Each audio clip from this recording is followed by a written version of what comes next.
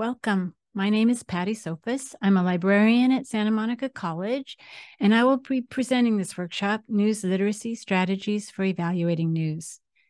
This workshop is being recorded, so you might prefer to mute yourself or turn off your camera. You can still ask questions on chat. I will be answering questions at the end of the workshop. In this workshop, we're going to look at definitions, meaning what are we talking about? We'll look at some players and mechanics of the news ecosystem and where news readers are in this news ecosystem. And we'll look at some ways to detect and decipher misinformation and disinformation. What is news? Here is a list of general criteria for newsworthiness. But these criteria do not talk about the processes that lead to credible news reporting. This definition starts out with a similar description of news. I want you to notice that this definition is very explicit about the process that is used to create news reports. Credible news reporting is gathered, verified, and structured in accordance with journalistic norms before being published in media, ranging from newspapers to live blogs. The word verified is very important here. It indicates that the journalist has firsthand knowledge or multiple sources. How do journalists find news? We're going to take a look at a short video from the BBC talking about just that.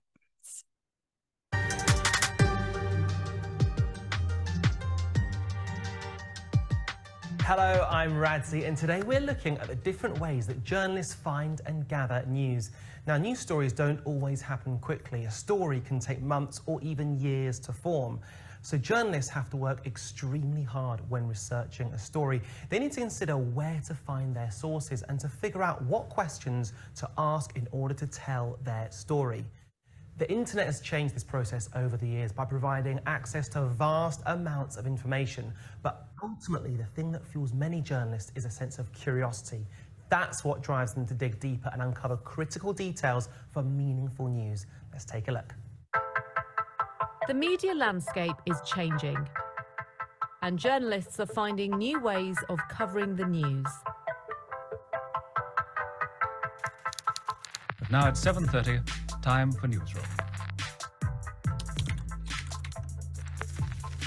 In the past, reporters found the news by talking to sources. He doesn't say anything apart from the fact that he won't say anything. And Updates from correspondents and news agencies on the ground, and newspapers. Nowadays, they still use their traditional and trusted sources. But there are new tools to find out what people are talking about online.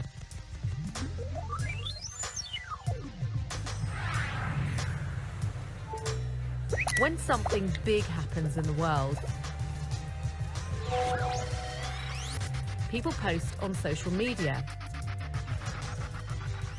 News systems flash. Correspondents around the world send alerts. Journalists put in calls to find out what's going on and send teams to the scene. Reporters talk to eyewitnesses and emergency services, gather interviews and statements. here come the riot police, here come the water cannon. They're about to start. Report live, or send in material for other parts of the newsroom to use.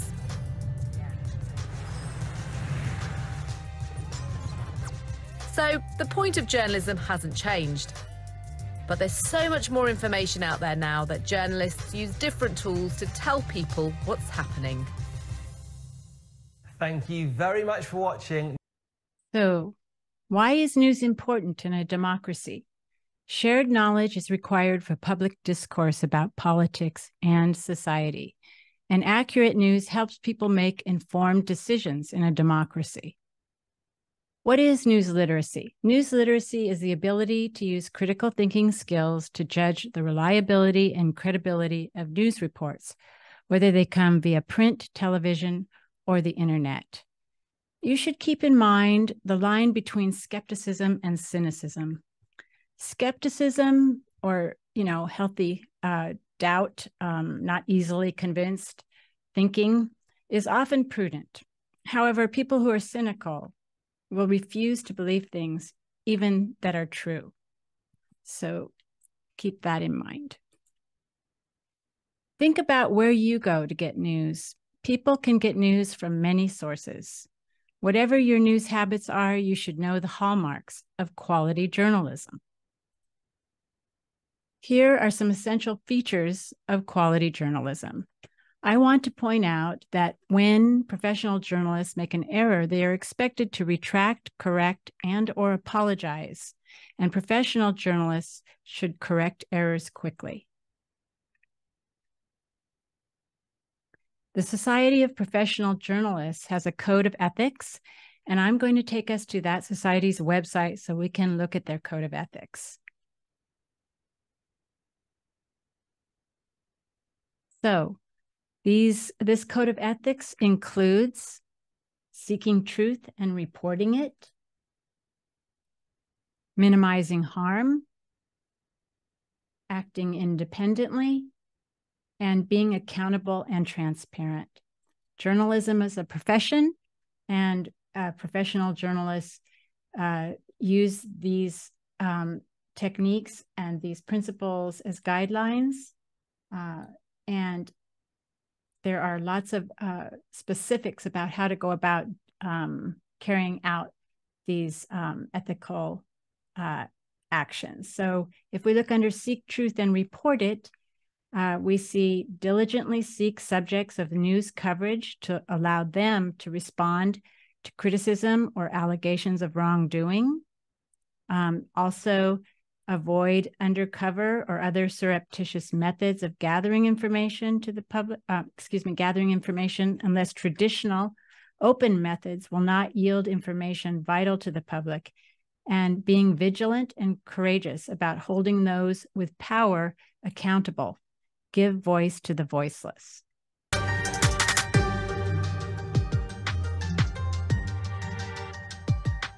Hi, I'm Radzi, and today we're looking at who decides what you see, read and hear in the news. Behind the scenes, there are journalists whose job it is to make decisions about the final report that's published, and increasingly computer algorithms are being used to make decisions. So while you're watching, think about the choices that are made and how they affect the stories that appear in your timeline.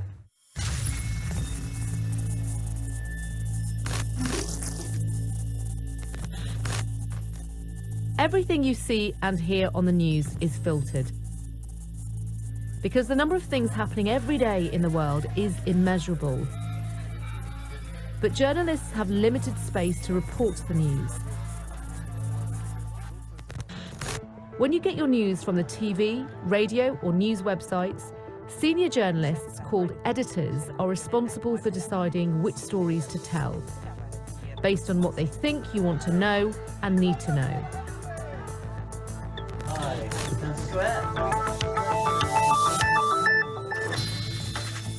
But when you get your news from apps, social media and websites that aren't run by journalists, often computer programs decide what you see. These programs are operated by the companies that own the app or website. They might want you to see as many ads as possible, which makes them money, or try to influence your views. So they use algorithms to show you the content they think you want to see. Things that make you angry or happy, so you share them and attract more people to the site. One way to see the bigger picture is to get your news from lots of sources. See how different apps and websites prioritize different stories, and how the same story can be told in lots of different ways. Now you can think about Well, who makes the decisions when you watch the news or read a story online, and why those decisions have been made. Is the story informative or entertaining? Does it hold power to account, or has it been published just to make money from advertising? Now you can apply this to your learning. Ultimately, most news is distributed by organizations, and those organizations can be compared to each other on what news they select and how they present that news. AllSides is a media literacy company with a methodology for rating bias of media outlets on a political spectrum from left to right. If we define bias as a point of view or perspective, then all news outlets have bias, but this does not mean that the content is false. The human tendency is to dismiss sources that have a bias different from our own bias, also known as confirmation bias. AllSides uses multiple methods to rate media bias, including editorial reviews, blind bias surveys, independent reviews, and third-party research. Notice the statement at the top of this chart. Ratings based on online U.S. political content only, not TV, print, or radio. Ratings do not reflect accuracy or credibility. They reflect perspective only. Just because you agree or disagree with something does not mean it is right or wrong, or credible news or fake news. This Pew Research Center survey of 5,035 U.S. adults examines whether members of the public can recognize news as factual, something that's capable of being proved or disproved by objective evidence, or as an opinion that reflects the belief and values of whomever expressed it. The main portion of the study measured the public's ability to distinguish between 5 factual statements and 5 opinion statements. The findings reveal that even this basic task presents a challenge. The study found that a majority of Americans correctly identified at least 3 of the 5 factual statements in each set. But this result is only a little better than random guesses. Far fewer Americans got all 5 correct, and roughly a quarter got most or all wrong. Even more revealing is that certain Americans do far better at parsing through this content than others. In addition to political awareness, party identification plays a role in how Americans differentiate between factual and opinion news statements. Both Republicans and Democrats show a propensity to be influenced by which side of the aisle a statement appeals to most. For example, members of each political party were more likely to label both factual and opinion statements as factual when they appealed more to their political side. So understanding bias. Bias can be examined from dimensions other than partisan bias. For example, there are perspectives such as urban versus rural, nationalist versus globalist, and secular versus religious. This slide also lists corporate bias, demographic bias, big story bias, and neutrality bias. Also, we have forms of bias. So that bias can take absence of fairness and balance, framing a story in a certain way, tone in the words and presentation, story selection, and flawed sourcing. I'm going to jump now to a different table and, chart. And what this is that we can evaluate the reliability of each publication separately from its bias or perspective. So this media bias chart is produced by Ad Fontes Media, a public benefit company. It also shows bias from left to right, most extreme to most extreme, and hyperpartisan left to hyperpartisan right, with varying degrees in between. And but what it does is it adds a framework for evaluating reliability independently from bias. It gives shows bias from left to right, but it also adds the vertical dimension here. And that, vertical dimension to show reliability ranking. And so the y-axis ranges from fact reporting at the top down to contains inaccurate, fabricated information at the bottom. And as you move down the y-axis, there is more opinion that may not be substantiated. And there are, you're going to find less reliable as you go down. So some of these resources have selective, incomplete, unfair, persuasion, propaganda, or other issues. Further down in reliability is containing misleading information, and the very bottom is contains inaccurate, fabricated information. We can see that AP, which stands for Associated Press, which is a press service that many newspapers and other news sources draw on for different news stories, breaking news stories. And so Associated Press, AP, and Reuters are in the middle of the left to right political scale, but they're right in the middle, and they're also up towards the top, the mix of fact reporting and analysis or simple fact reporting. The Pew Research Center, which we just saw a slide from, does surveys, and they're actually reporting straight from their surveys. So they're doing thorough fact reporting or fact-dense analysis according to this media bias chart. So at the bottom, we see something called Tony Michael's report, which is a podcast, and it has problems such as being selective, incomplete, using unfair persuasion, propaganda, or other issues. And then near the bottom, and that's in the bottom left, that's the bottom left politically.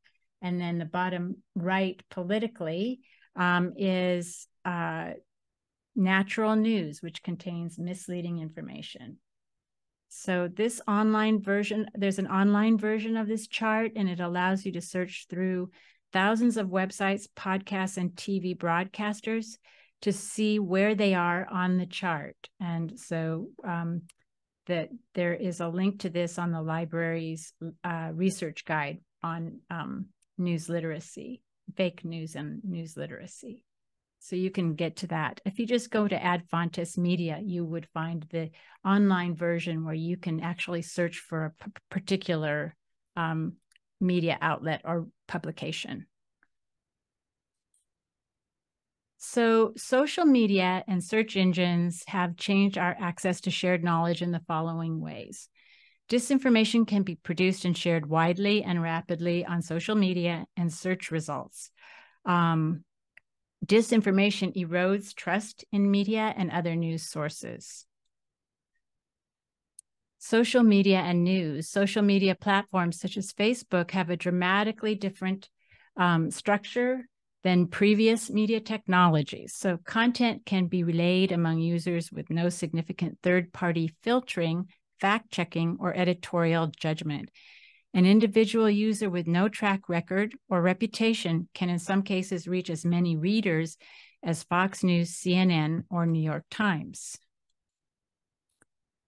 So there are algorithms at work here in our news feeds.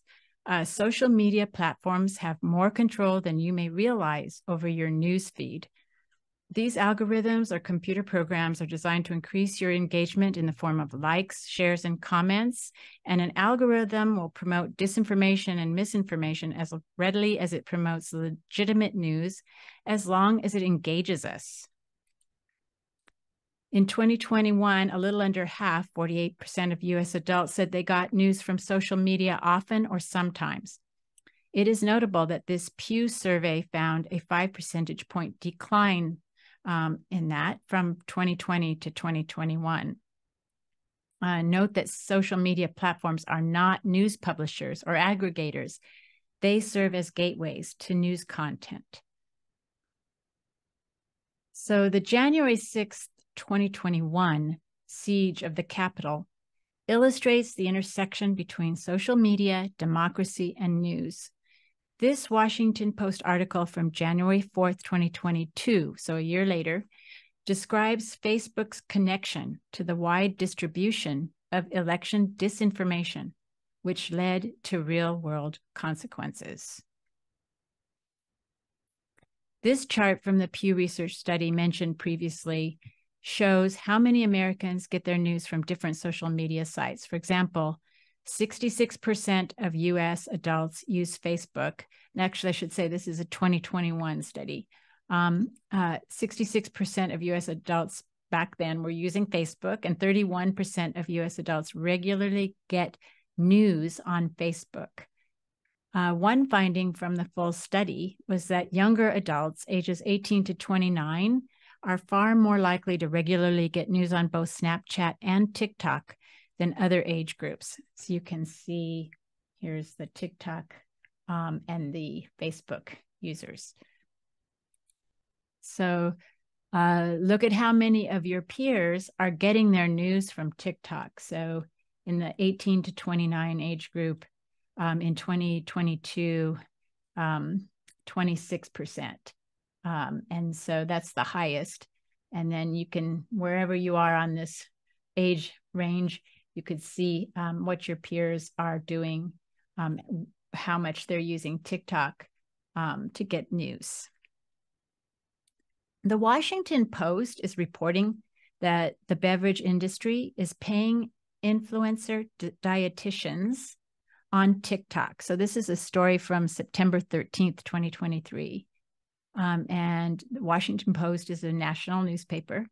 And they are reporting that the beverage industry is paying influencer dietitians on TikTok to essentially promote sodas, sugar, and artificial sweeteners.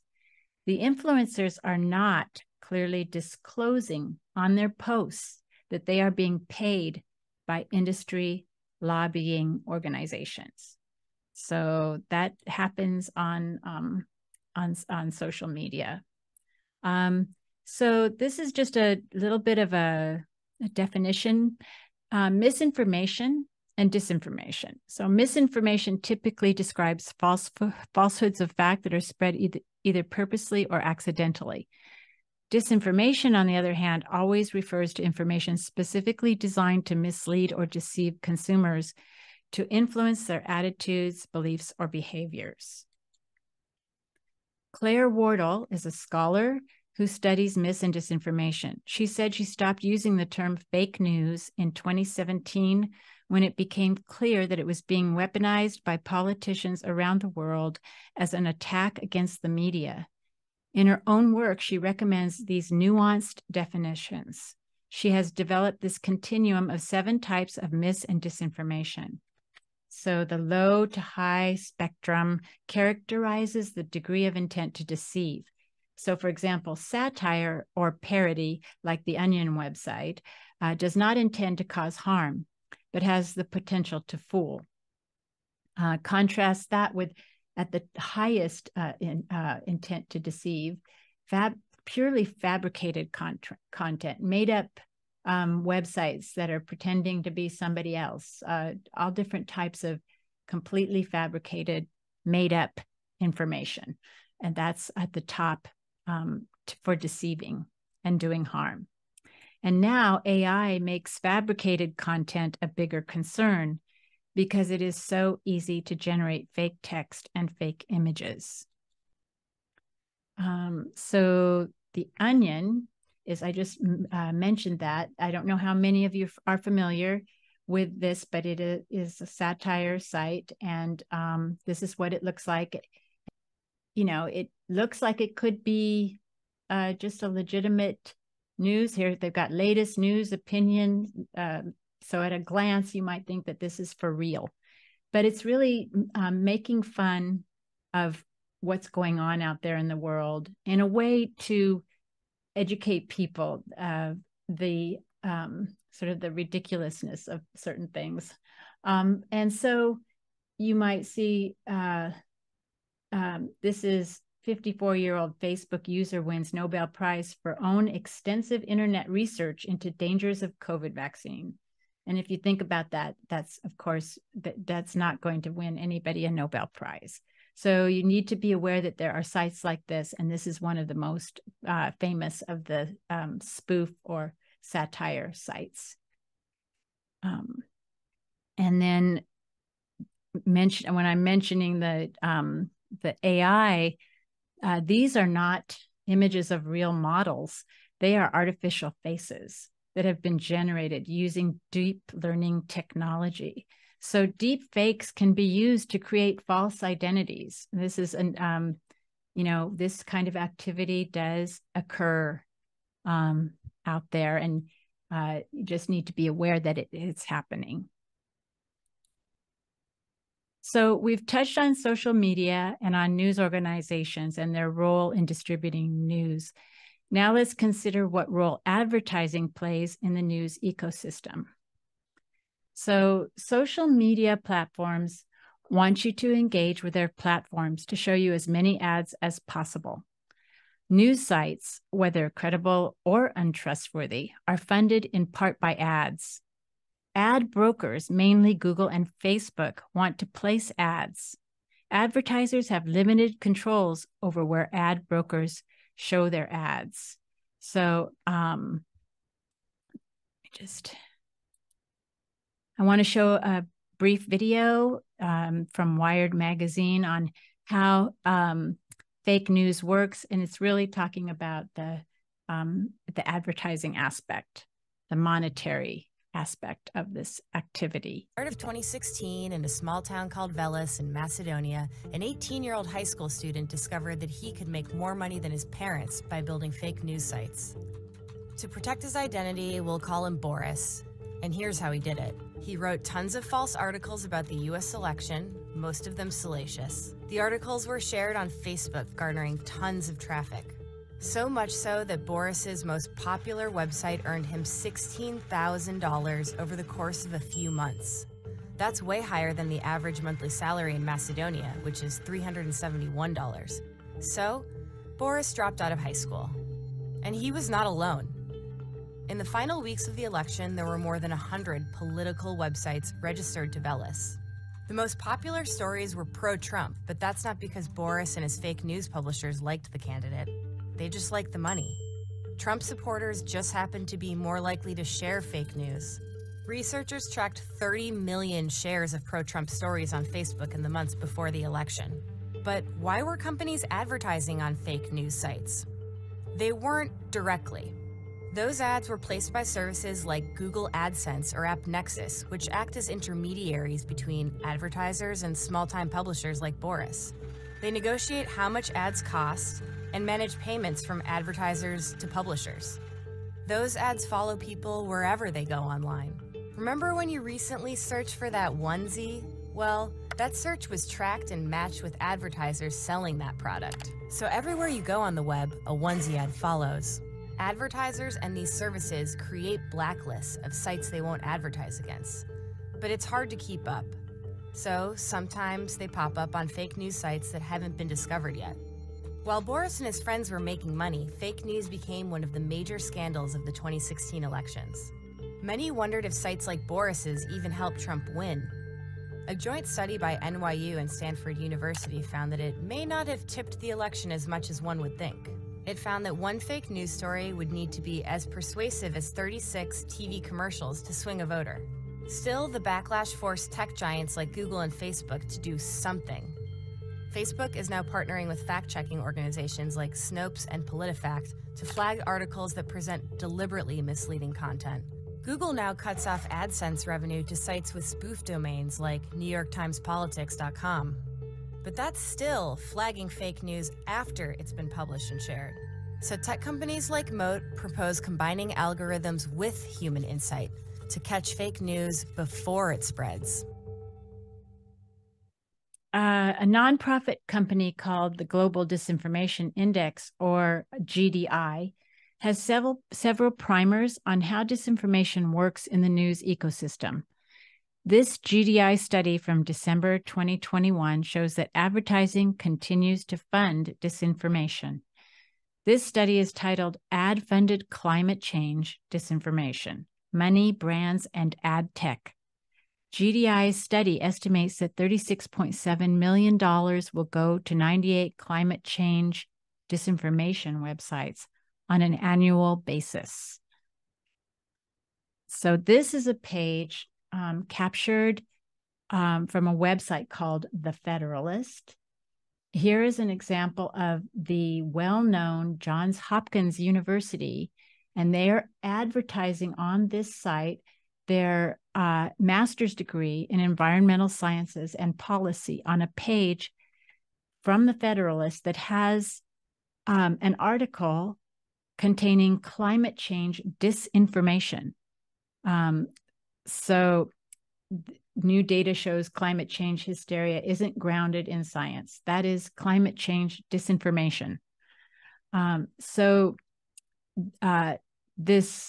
This page that we're looking at on the left side that the GDI presented to us says that the brand is Johns Hopkins, and they're advertising their master's degree in environmental sciences and policy.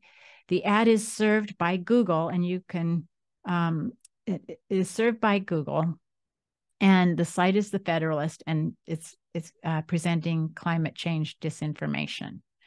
So you can go to this site and see other examples of that kind of advertising on disinformation websites. So here we have just a summary of which ad tech companies are profiting from climate change disinformation. On a positive note, GDI reports that Google's share was previously 70%, but in December 2021, and I realize that's been a little while ago, I haven't updated this, but had been reduced to 38.8%. So it could be even less now, but just be aware that it was going down, and they were actually pulling back from that kind of activity. So that's a good sign. So when you think about, well, all of this misinformation and disinformation, you might wonder who does this? So who are the people that start viral information? This video shows that there are many different motivations for creating and sharing disinformation.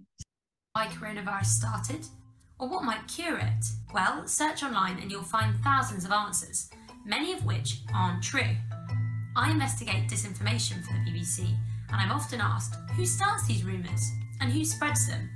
Well, as always, the answer isn't straightforward, so I've broken them down into 5 different types.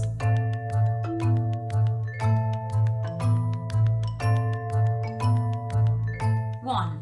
The Joker. Lots of people have been sharing funny posts and memes online, and some of them are pretty good, but others go too far and people actually believe that they're true. 2. The Scammer. This lot are looking to make money from the pandemic. Some create fake texts trying to get hold of your bank account details, or others plug dodgy advice looking to sell their remedies and cures. 3. The Politician. The people in charge can also spread fake news. That includes officials and state-sponsored media from around the world. Officials in China and the US have been trading misinformation since the start of the virus, each accusing the other of deliberately creating it. Of course, neither of those claims are true. And there are concerns about foreign interference. That's when states spread misleading information abroad in order to further their own aims. But it can be very difficult to trace interference back to the people in charge, or to figure out who are behind networks of fake accounts that are pushing misleading information. 4. The Conspiracy Theorist. These people think that nothing is as it seems. They've falsely linked 5G to coronavirus, speculated about who created it, or even suggested that coronavirus doesn't exist at all. None of these are true. These ideas have been bouncing around on the internet for a while, but they've started getting more attention as worried people look for quick answers to their questions. 5. The Insider. There's information that apparently comes from someone you'd trust, an unnamed doctor, professor, or hospital worker.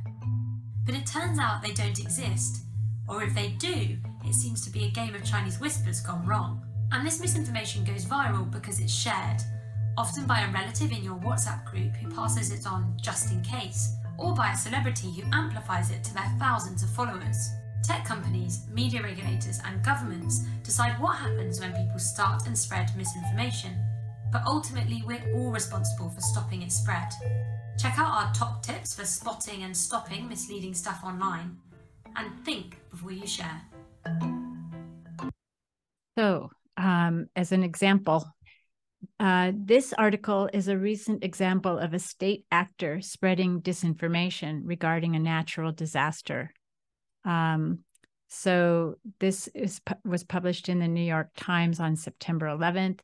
China sows disinformation about Hawaii fires using new technologies.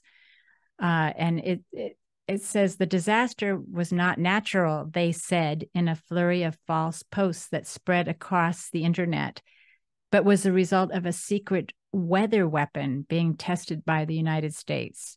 To bolster the plausibility, the posts carried photographs that appeared to have been generated by artificial intelligence programs, making them among the first to use these new tools to bolster the aura of authenticity of a disinformation campaign. So that is an example of interference and state actors spreading disinformation. And so why do we believe and share disinformation? Disinformation often appeals to our emotions. Consider your reactions. People are more likely to share something that makes them angry or happy. One thing we can do is step back, take a breath, and try to reconnect with our reasoning, because that will often be enough to make us think twice about sharing disinformation. Another thing that happens is that disinformation sometimes has a patina of credibility, a kernel of truth, and it just seems somehow plausible to us. This is particularly a risk when media is presented with an incorrect context or caption. So fake social media accounts can be run by computer programs called bots, and they're used to trick newsfeed algorithms into believing that someone or some item is popular by creating fake shares, likes, or comments. So when we see that something has had a lot of engagement, we may be enticed to join the crowd. The illusory truth effect is the effect that the more we encounter something, the more we believe it. So repetition makes it seem true. We hear it over and over, so it must be true. That leaves to the possibility that every time a lie is repeated, it appears slightly more plausible. And then finally, we have confirmation bias. We all have our own ideas that are complicated, resulting from our whole lives and the world we live in. And so the confirmation bias is there, and so when information confirms our view, we tend to believe it, whether we've investigated other sides of the story or not. So these are some of the mechanisms of disinformation at work. In this comic, the person is doing research. They stop at the very first thing they find because it agrees with what they are trying to find out, and that confirms what they're looking for. So that's the confirmation bias. And then another concern is filter bubbles. This occurs when algorithms reflect our choices back into what we see on the internet. Our online choices, our choices online are reflected back into what we see on the internet. So algorithms and our confirmation bias work together to create the filter bubble of information that we are exposed to. When you only read algorithmic feeds, then you're in a filter bubble of your own construction. So you're in your feed, which includes the videos you like, the brands you like, the news you like, the facts you like, etc. And you might get information overload, and then you might avoid information altogether, but you also might just be getting that confirmation bias and don't feel the need to look further. So let's say you come across a website in your news feed or in your own searching. A good first step is to find out about the credibility of an author, organization, or website, is to find out what other people on the internet are saying about them.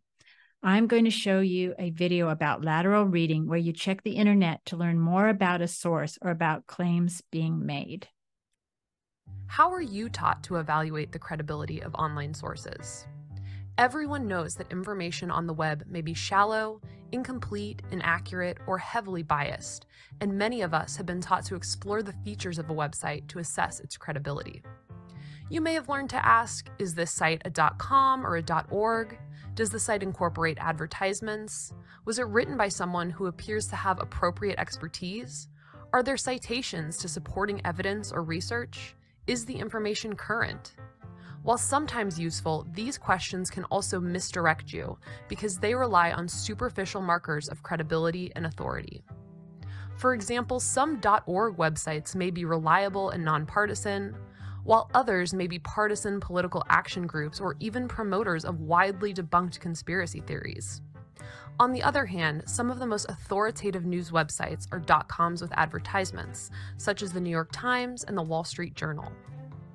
Relying on superficial markers to evaluate credibility can be problematic because most websites won't say, "I was designed by a biased political organization with an intent to manipulate you," or "I'm leaving out important information that might give you a more objective perspective on this issue," or "I was written by an uninformed person with no relevant expertise."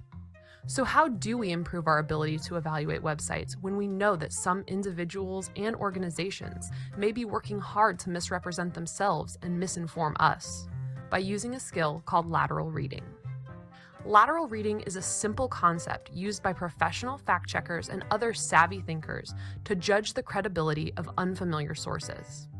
While many of us judge a website by reading vertically, scrolling up and down to look for markers of credibility, or perhaps clicking on links within the site, fact-checkers jump outside the site, using new browser tabs to seek additional information about the site's credibility, reputation, funding sources, and potential biases. In other words, fact-checkers read laterally or horizontally across multiple web pages to get a big picture view of the site they're evaluating. They use Wikipedia, credible news sources, and other references on the web to understand what a source is and how credible it might be. They don't just take the source's word for it. For example, this news story on heavy metal music fan culture is on fizz.org, a website that may be unfamiliar to us. But if I open up a new tab, I can search for information about fizz.org and find out that it's a news aggregator that often republishes science news from across the web.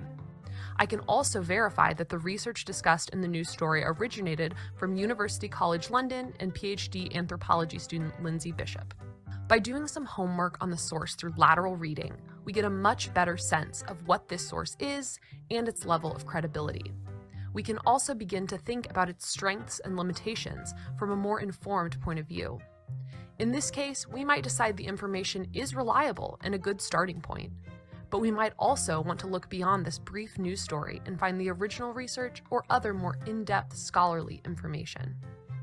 With lateral reading, you can move beyond the superficial aspects of website evaluation and develop a more nuanced and more complete perspective on the credibility of your sources. So reading laterally includes fact-checking. There are websites that exist just to check facts. Here are a few very reputable fact-checking sites, including factcheck.org, PolitiFact, the Washington Post Fact Checker, and Snopes. They are all transparent in their process for how they investigate claims and come to decisions about whether a claim is true, partially true, or false. You could go to any of these fact-checking sites and feel confident that they are diligent in their process. We're going to take a look at the factcheck.org website now. And I just wanted you to see what this fact-check site looks like. And they're talking about current claims that are being investigated and what they're finding out about them. And they have an About Us where they talk about their process, including, what types of claims do they investigate and what is their research process. So they're very transparent, and just wanted you to see what one of these looks like. And so remember, the AllSides has the media bias chart. They also have a fact check bias chart. So it's a good idea to maybe try multiple fact checking sites to compare what they're saying. There will be differences. So AllSides states that, again, that ratings do not reflect accuracy or credibility, only a source's perspective as revealed by story choice and how it interprets facts. And ratings are based on online fact-checking content only. So here are some more fact-checking sites that you can try out.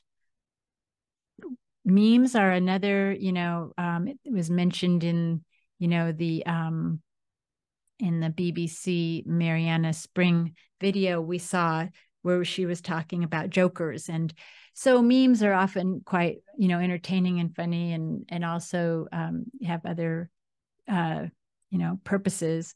And I'm going to just talk a little bit about this. So unlike an article that makes a lot of claims, a meme has one or two pictures and a little bit of text. People make memes about the news, but memes are not journalistic reports of the news. Because they omit so much context, they are easy to create and easily used to misinform. Memes require a different strategy to parse and contextualize in order to understand what they are trying to imply. I can't go into this topic in great detail, but I wanted to let you know that there are specific strategies for analyzing specific types of content, such as memes and miscaptioned or out of context images. And you can go to a site called Know Your Meme, and we're also going to look at a Google reverse search. So let me just, we're almost finished here, but I'm just gonna, let's see. Oh, it didn't come up. Let's see. I'm gonna try refreshing it. Oh, so this Know Your Meme site is a good place to go to get context for your meme, and they will support or debunk what a meme is trying to communicate if there's something that's not true. And so this is back at the beginning of the war, Russia-Ukraine war. They debunked the Know Your Meme site, debunked the Ghost of Kiev meme, and you could, watch a video. You can read through and find out about the origin of the meme, how it spread, developments in the meme, etc. So that's something you may want to visit when you're trying to evaluate a meme. So we're going to look at how to do a Google reverse image search to fact check images. So if you're trying to find out the authenticity of a photo, or if the caption matches, or the history of the photo, where it came from, etc. With 1,000 words. But when you're searching for an image online, how do you know that every one of those words is true? We're going to show you a simple trick. You can do it with Google, and it's called a reverse image search. Okay, so there are a couple of different ways you can do this. The first one is to go to images.google.com. And you can go over there. This looks like a normal Google search page, but we have the Google Images icon, and you'll see the little camera search by image icon right here. That's key. Now, one of the first ways, so one of your first of the few options we'll show you today to do this is a drag and drop. So let's say you have an image saved on your desktop. Here it is. I'm just going to drag it right over here into the search bar. It will upload the file, and I get a whole list of hits where that image is in the page, and so I can then go and investigate all of these different sources where that image shows up. One of the second options you can do is to click the little search by image icon, and you can paste a URL in there. And let's say I've found a URL where this image I want to search is, and I can paste it in there and search. Once again, I will get a big list of hits of different sites where this image shows up. Let's talk about a third way that is even a little bit easier to do, and this is probably the simplest way, and one that I highly recommend, only if you're using Chrome though. Let's say you're on a web page and you find an image and you want to know more about that image.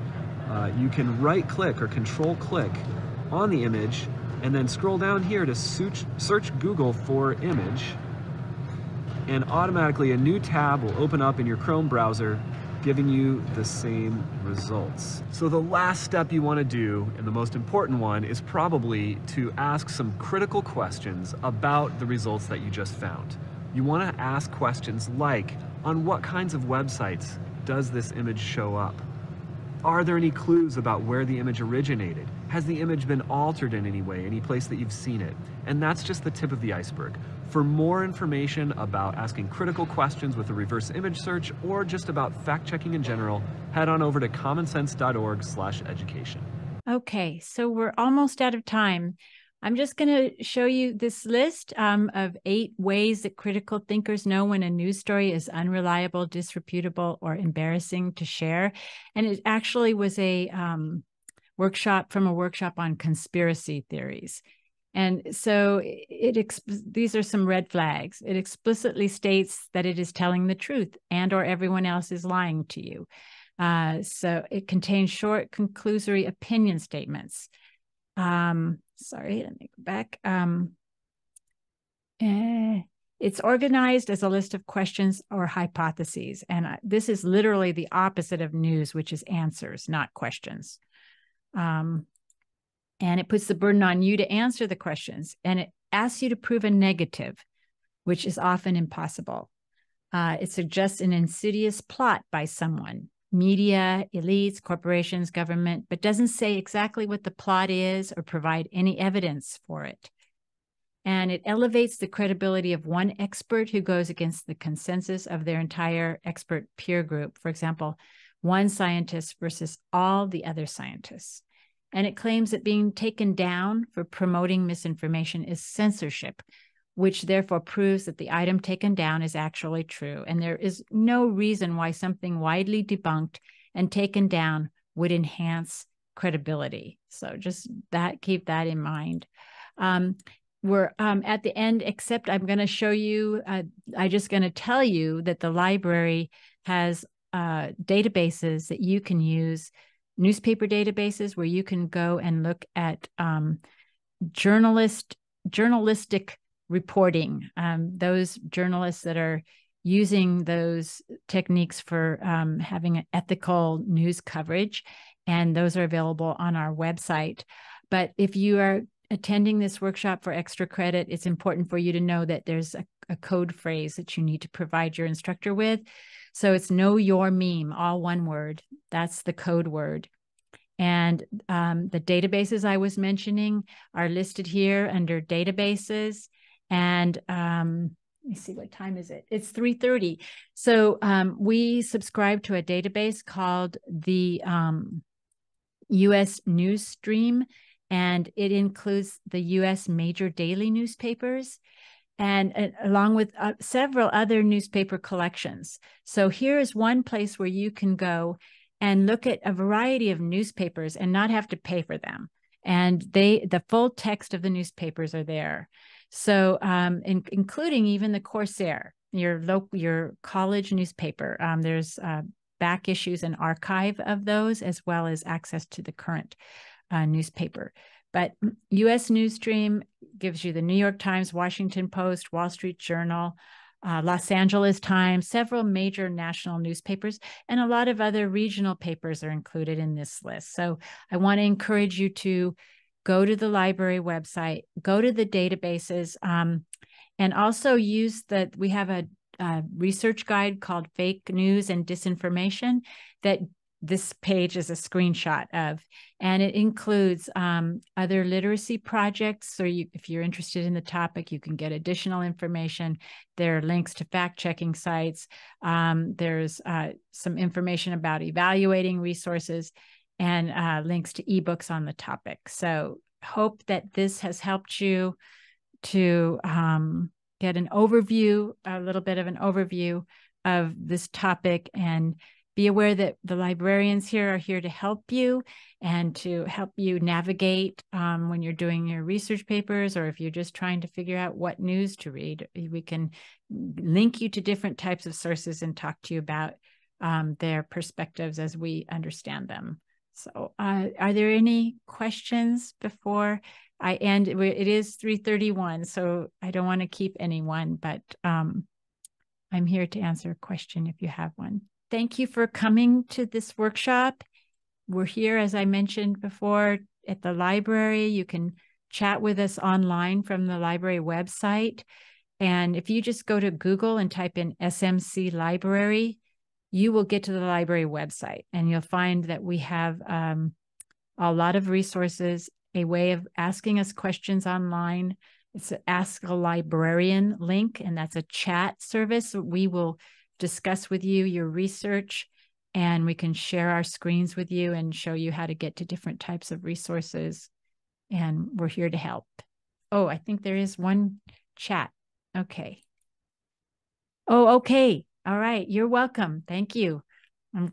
You're welcome. My pleasure. And all right. Well, I guess I'm gonna sign off and have a great rest of your day, everyone. And take care.